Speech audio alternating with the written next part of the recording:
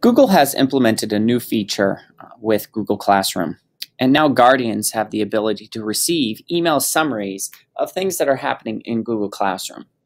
It's important to note, however, you parents and guardians will not have access to Google Classroom itself. It's just an email that's sent to you letting you know what's happening in the class as time progresses.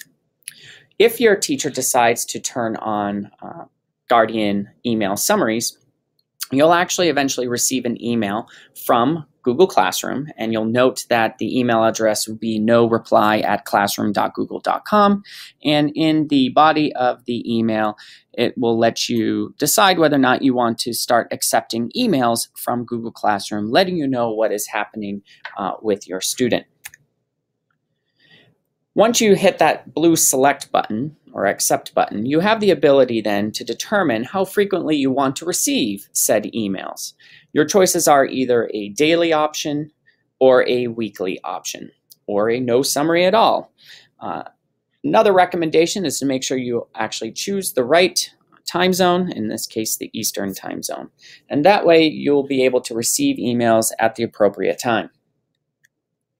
Once you do this, depending on what you've selected, you'll then start receiving emails either once a week or daily. If your student is enrolled in multiple classes in Google Classroom, you'll actually receive one email summary for all classes at that time. And so this is just an example of what it would look like. Again, the email address coming from Classroom will always be noreply@classroom.google.com.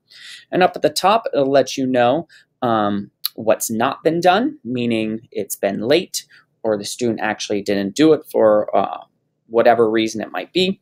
You'll also see that if a teacher has already pre-populated some assignments, you'll also see what's coming up.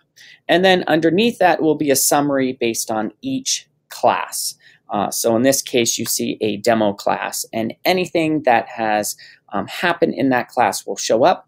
What you will not see is you'll actually not see actual links to documents, student work, or what the student earned in terms of a grade. It'll only let you know what has been posted in terms of the assignments, as well as any announcements the teacher has made in Classroom. But again, you will not actually physically see student work, and you won't see other students' work. You'll only see the student of your own son or daughter.